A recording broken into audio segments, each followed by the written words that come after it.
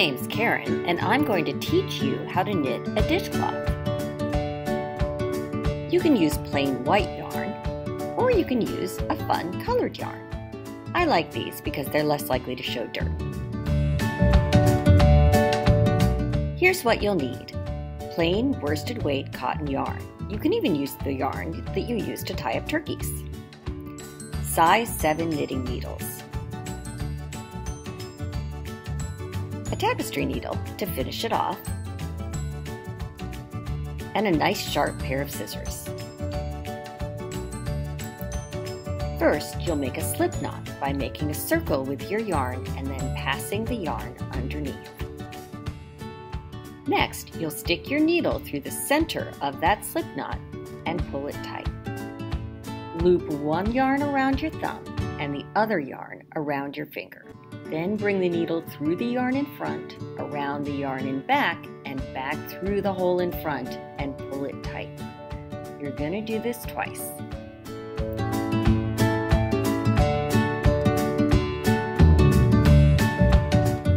That's what's called a cast on. Turn your needle around so that it's in your left hand. This is the tail. Be careful not to knit with it.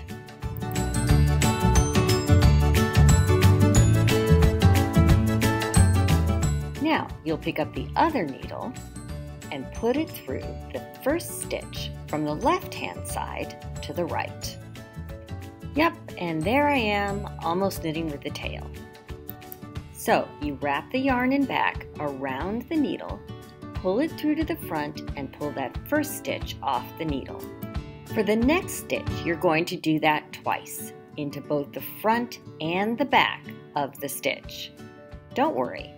I'll show it again.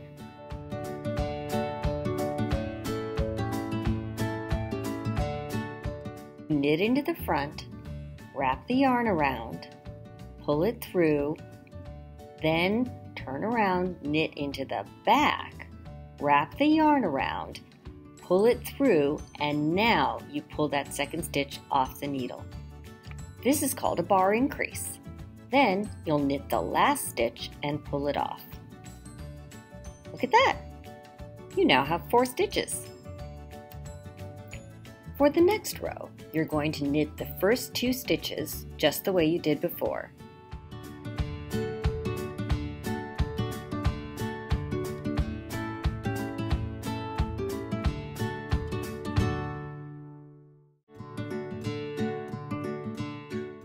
After the second stitch, you're going to wrap your yarn around the needle, then knit the 3rd stitch and the 4th stitch and pull them off.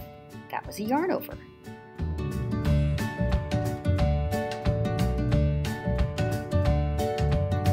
And now you have 5 stitches. Turn your needle around and do the same thing again, knitting the first 2 stitches, then doing a yarn over, and then knit to the end of the row.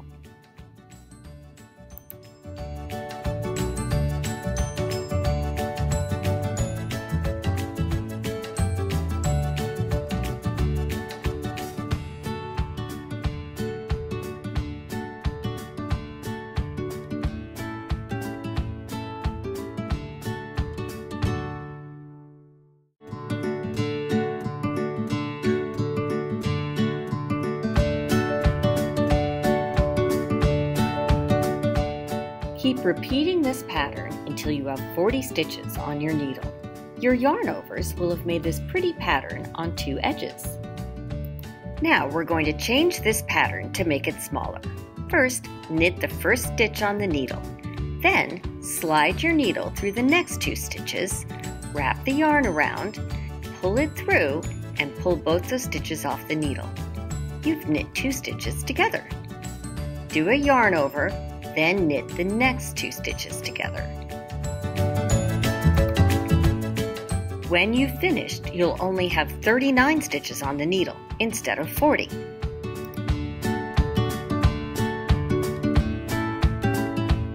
Keep knitting until you get to the end of the row, then turn your piece around and repeat this pattern again, and again, and again, until you only have 5 stitches left on the needle. Knit those 5 stitches just once, and this time don't include a yarn over. Turn your needle around and get ready to bind off. You're going to knit your first stitch, then knit the next stitch. Then put your left needle through the first stitch, pull it over the second stitch, and then knit the third stitch. You're going to do the same thing again, pulling that back stitch over the front stitch.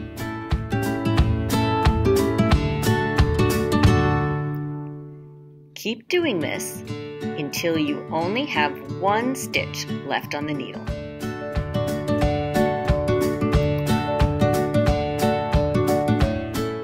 Cut the yarn with your nice sharp scissors. Thread your tapestry needle.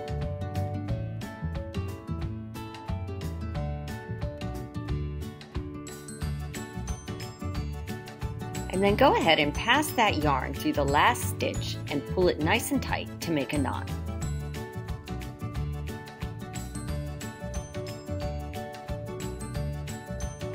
You'll want to sew the yarn down through the outside edge away from the knot.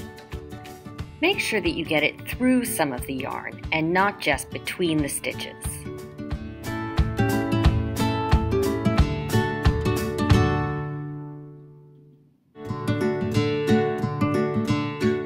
Now, go back up towards your knot. This makes it less likely to unravel.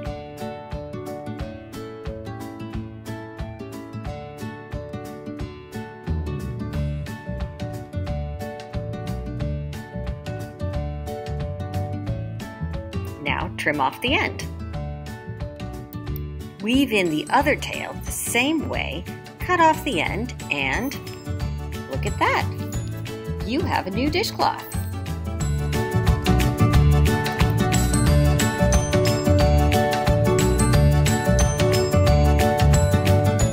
And here are the new skills you've learned.